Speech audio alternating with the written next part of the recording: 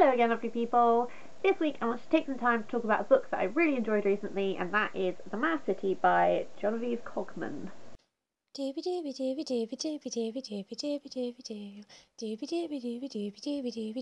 Sophie Vlogs.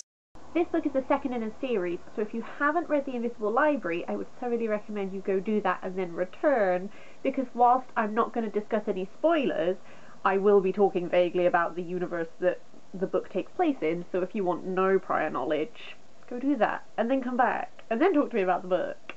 The basic setup of this book is that Irene is now the librarian in residence for the world that the Invisible Library mainly took place in, and she is currently training Kai to be a librarian. Whilst in this world, Kai is abducted, and the rest of the novel focuses on Irene's attempts to figure out who has abducted him and to get him back in order to essentially stop like a big showdown-y war type thing. Because obviously, as we knew, spoilers from the end of The Invisible Library, Kai is a dragon. If you abduct a member of the Dragon Royal family, that does not bode well for, like, diplomatic relations. So, first of all, one thing that I liked about this book is that it had a really good drive to it. Kai gets abducted very early on, which is why it's not really a spoiler. It's like one of the first things that happens. And so, from that moment onwards, Irene is constantly working to figure out who has taken him, where have they taken him, how does she get him back, etc, etc, etc.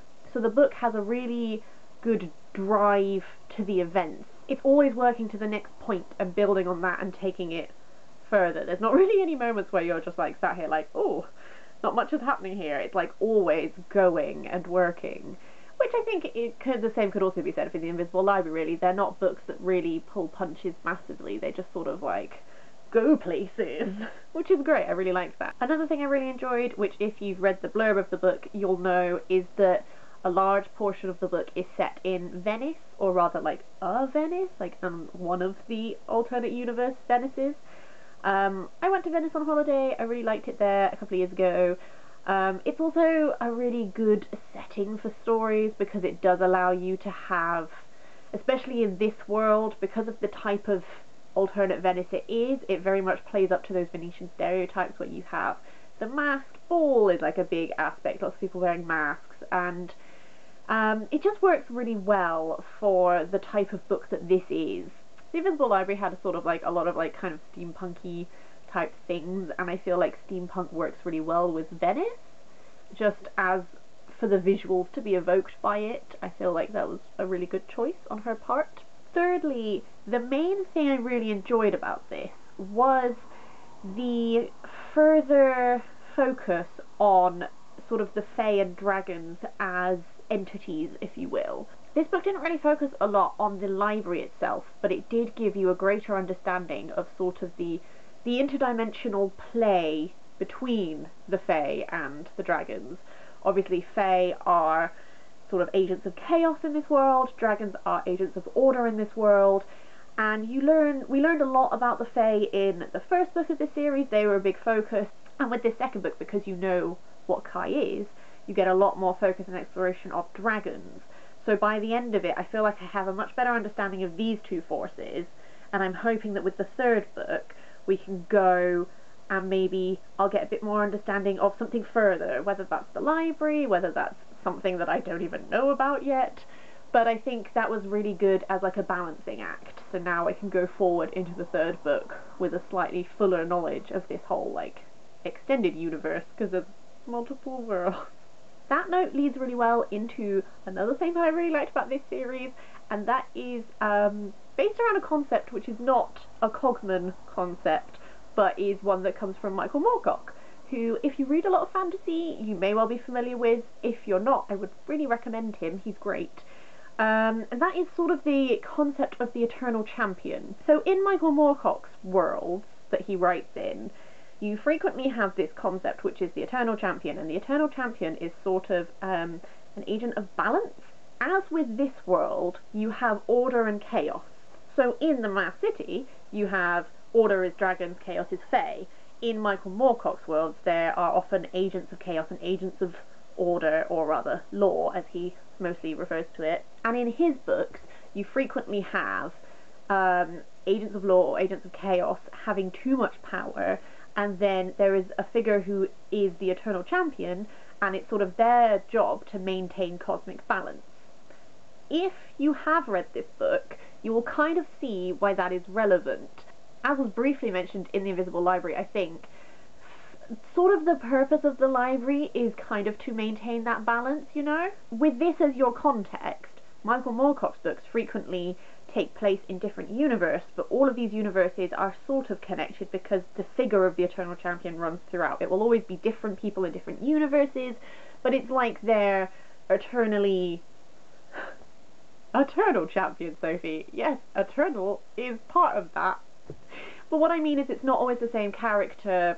There are multiple characters who are Eternal Champions. And I feel like with this book, you could sort of look at Irene and the library as that Eternal Champion type figure. Worlds that have too much influence from the dragons are too ordered, and worlds that have too much influence from the Fae are too chaotic. And then you can get, like, chaos contaminations are briefly mentioned in The Invisible Library. If you spend too long in a world with a high chaos content, you become contaminated. And all of this stuff. And so the whole purpose of the library with them getting these books is to maintain that sort of neutrality, that fabric of that world, and keep it stable so that it doesn't go too far one way. So I just found it really interesting reading this. You get a lot more knowledge about dragons, but you do also get a lot of focus on Fae again, and you learn more about Fae society at large, rather than just like individual Faes like you did last time. All of that, just the whole time I was reading it, I just had in the back of my brain this concept of the Eternal Champion and of maintaining balance and cosmic balance and all this stuff. And I just really, that's why I wanted to make this video, because I felt like it was such a parallel, and I don't know if it's conscious. It is obviously a topic which you can approach and you don't have to be like consciously making a nod to Michael Moorcock.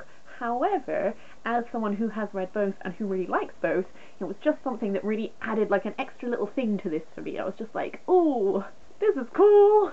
So I'm going to leave it there because I think I've been spoiler free this whole time, and I don't want to go into spoilers because a lot does happen in this book, like so much happens, and it's all really great, and I really, really enjoyed it. I just wanted to do like a little snippet of here are some cool things about this book, and if you've read the first one, or you haven't read the first one and you've just watched this anyway, I'd really recommend you dive into this series because it's really fun.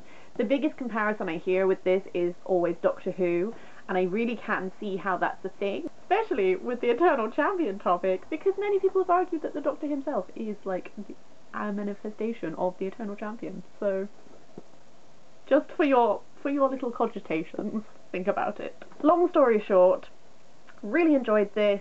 Great second novel. Has just fueled my enthusiasm for the series. I will definitely be getting my hands on the third one, and hopefully many more. I hope this is a continuing series, not just a trilogy, because I'm thoroughly enjoying it, and I feel like the worlds have so much more to give. So this was just great, and I really liked it. If you have read this or read the series or have other recommendations based on this series, as per usual, please do let me know. And if you are a Michael Moorcock fan and have stumbled your way across to this video, please let me know if you also feel the same about this series. Just a quick disclaimer, I grew up with Michael Moorcock, so I have like residual knowledge of him. I'm working my way through the Elric books, not finished with them yet. Please don't throw spoilers my way. Thanks.